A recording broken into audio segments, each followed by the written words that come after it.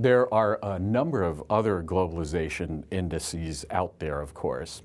And I think there are a couple of differences, though, between the DHL Global Connectedness Index and all the other ones. First of all, we're based on more up-to-date data. Second, other indices just track how much stuff crosses borders. We actually look at where it goes in addition to how much is crossing borders. This is critical to trying to understand, for instance, whether Germany's exports are increasingly directed at emerging economies or advanced economies. Third, our index is based on observed outcomes and hard data, whereas a lot of other indices fold in subjective impressions.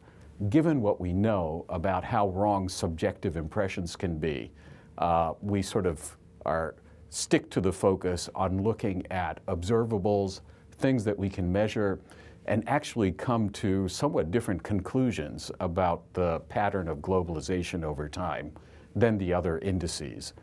Thus, most of the other globalization indices out there, partly because of the weight that they put on subjective categories, entirely missed out on the notion that there was actually a big drop-off in globalization after the global financial crisis.